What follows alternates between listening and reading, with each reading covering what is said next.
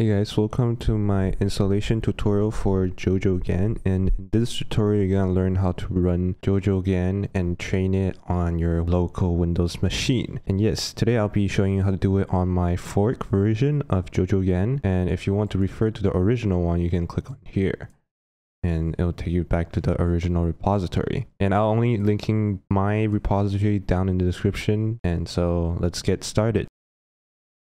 The very first step is to set up the environment, and we're going to be using Anaconda. So if you don't have Anaconda, you can download Anaconda here. It'll take you to this link and just press download and everything on default installation. And second, you want to download this repository. So basically you choose a folder where you want to create, download the codes. So I'll have one under my tutorial folder. I'm going to name it JoJoGAN. And then you can either use git clone or you can just manually download it, which I think is probably the most straightforward way. And you can just drag and drop. And since the folder name is kind of long, we're gonna rename it into a shorter name. You can just make it into JoJoGAN again. So you can click into it and you can see all the files are inside. Alright, so step 1. You can just go to your search bar and type in Ana, and then Anaconda prompt will come up and open up. It will look something like this. And you want to copy the very first line, conda create -n jojo python equals 3.7. Why here? Because I already had the environment, and you want to press proceed.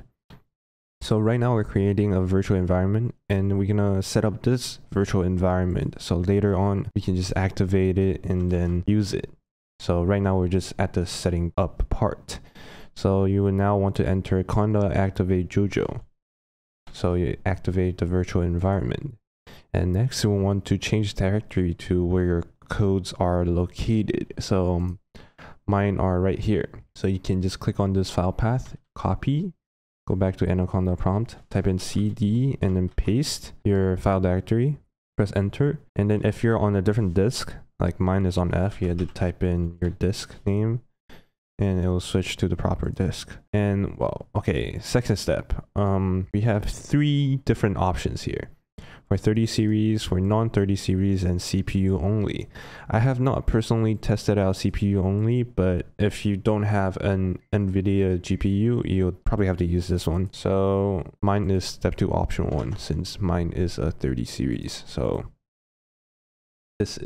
this depends on your hardware basically. Okay, after that is done, we can go to step 3, which is pip install -r requirements.txt. Alright, after that is done, we can go to the next step. Hi, Vibe Cloud from the future here. I have changed this into dlib equals 19.20, and make sure you have pip install cmake separately. You have to make sure you install this first and then this. And last step, conda install -c conda forge ffmpeg.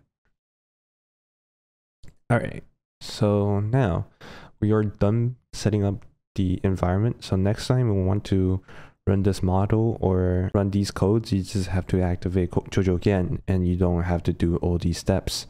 And okay, now we're getting into the checkpoints. We need to download these checkpoints. These 4 are all necessary checkpoints. So you need to download these 4. Just click on this one. I think it takes you to Google Drive. Yeah, okay. So since I already have a copy, I'm gonna just use my copies. So it's Deagan to ffmpeg. So here's a model structure you can refer to. So this is root, which is here. You can see all these files, which means you are at root. And you want to create a folder called models. And here you can see it, models, and inside models you want these files. Okay. So you have 4 necessary ones, right? Alright, it should look like this inside your models folder. And these pre-trained style models are optional. If you want to use any of these styles that are trained already, you can just download them. I'll just show you. I'll just download one. This jojo.pt. Actually, I have one. I'm just going to copy and paste. Next, to evaluate a pre-trained style model on image, which is one of these pre-trained style models, you just have to follow these instructions. So what we need to do is to create a folder called test input. It should be here already, actually. So where you want to put your test image, you should put it inside here. Let's just do one quickly. So it's gonna be Python evaluate.py, and then it's gonna be image name and model name and seed and device. So model name, you don't need to add the path, you just need the model name. So here, jojo.pt, you just need to enter Jojo.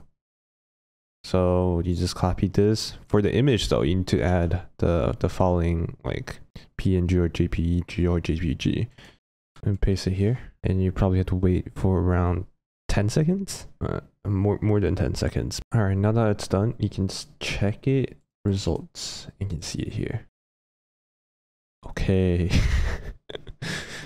And here, if you want to evaluate a pre-trained model on a video, all you have to really do differently is to put a video inside your test folder.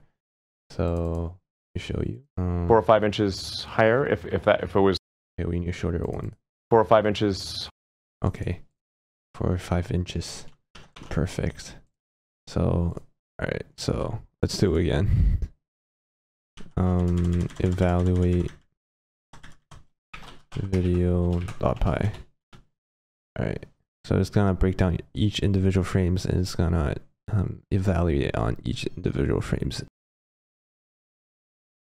Okay, now I've finished putting all the images back together, so you can go to results and you can find the MP4 file. Yeah, it saved every single frames. You can delete them, you can leave them, but it'll just put it back together as an MP4 without the audio. Okay, with that.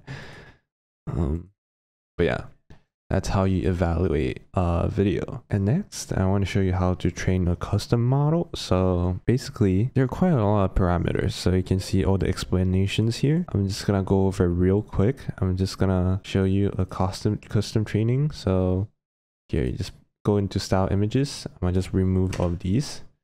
And then let me use this statue.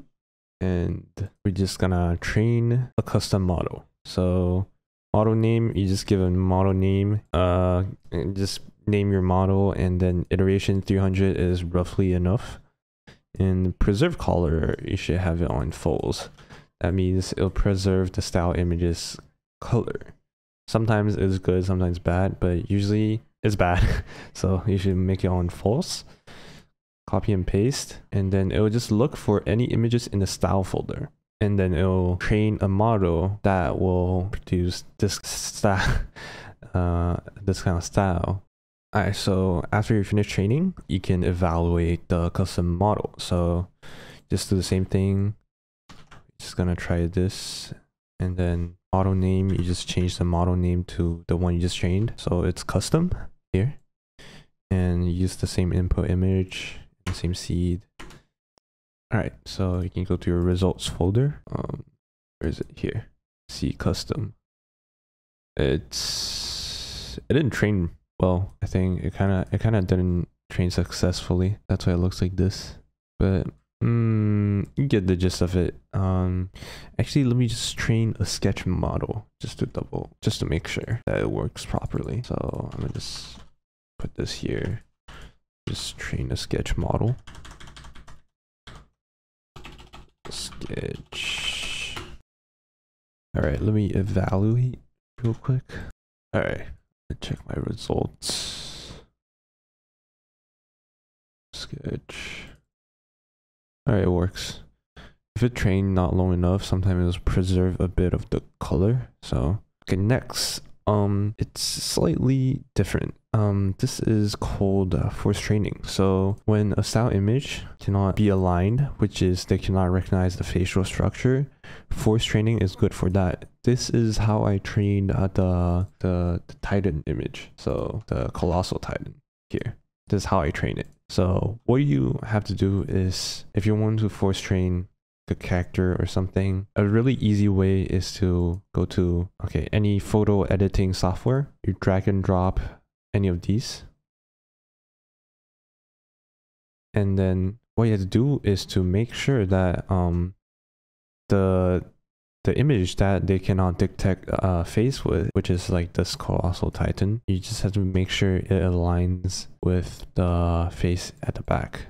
So here, you have to see the eyes are aligned with the eyes, the mouth is where the mouth's at, and the ears are where the ears are. You usually have to resize it. So if you get an image that's like slightly smaller, you have to resize it and to make sure that facial structures are aligned with any of those images are in the style images aligned. After everything is aligned, you can export this image, drag and drop into style images aligned. Every image inside style images aligned need to be PNG, and then you go back here. Okay, so you just copy this command, enter colossal, but it should be colossal.png that it's referring to. So here, make sure no file extension is entered, but make sure the image inside is a PNG, and you press enter. And after that is done, you can evaluate like any other images and models. So if you want to evaluate images, use evaluate.py. If you want to evaluate videos, evaluate video.py. So you just refer back to the previous sections. Okay, you can check it at the results folder. Okay, it worked. Yeah, okay. Thank you guys for watching, and if you like what I'm doing, you can consider support me through my Patreon or just head over to my main channel and subscribe there. Yeah, I'll see you guys in the next one.